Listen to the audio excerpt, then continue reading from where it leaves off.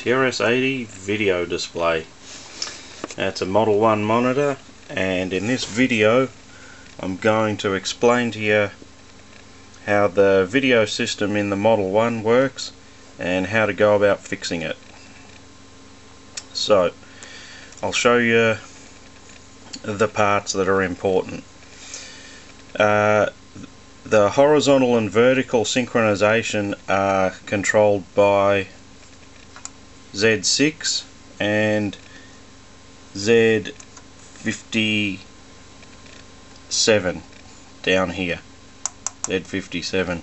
Those two signals are then synchronized with Z5, adjusted with R21 and R20, and then fed into Q2, which is a transistor here, and then they go out through the video socket to the monitor. So what we find with a lot of Model I TRS-80s these days is when you switch them on, you end up with synchronization that's out. First thing I've done is I don't go playing with the monitor. This monitor has been adjusted using a known good Model I, so I know that with this picture doing this, it's not the monitor causing the problem, it's the computer. Now, to help diagnose this, I mean, I can look at that and I can tell you that's a horizontal problem and not a vertical problem.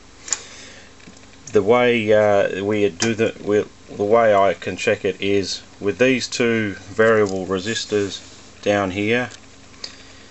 You've got R21, which controls the vertical, and R20, which controls the horizontal. Now, if I go back to the picture of the screen and adjust R21, the vertical, picture moves up and down the screen like it's supposed to. But if I change the if I alter R20, the horizontal there, nothing changes.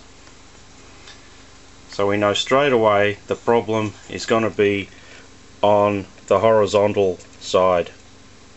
The horizontal is the problem. The vertical is not a problem in this case. So then we go to the schematic, which hopefully my camera will be able to focus in on. So we've got R20 connects to H drive, which goes through Z6, continues through there and makes its way to Z5.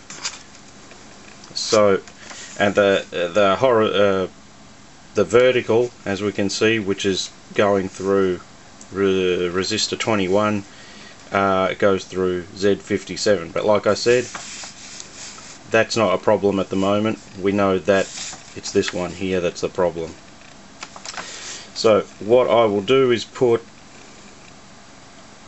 a scope on it and see if I can deduce whether it's Z6 or Z5. Where is Z5? There it is, Z5, that's causing the problem, and I'll replace that part and see if that fixes our horizontal signal. So I'm just going to stop the video here and we'll come back to it after I've replaced Z5, and we'll see if there's any change on the video display. So currently, as we see, it runs across the screen out of control, and the controls here, they do nothing. The vertical one works fine, the horizontal one, no effect. Okay, and we're back. So I've replaced Z5. Actually, my soldering iron, I'll just turn that off, don't need to waste electricity.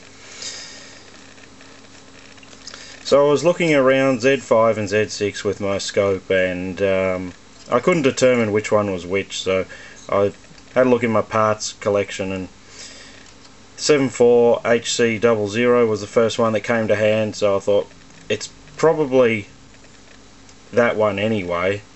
If not, it will be that one, and I'm either going to end up replacing one chip or two, so I chose that one first. Z5, removed it, which on these boards I don't have a special desoldering station, so I just clip all the legs off and then unsolder each pin, put in a socket, put in our chip, and so this is the moment of truth. It's all back together, upside down of course. Let's hit the power, and we're fixed.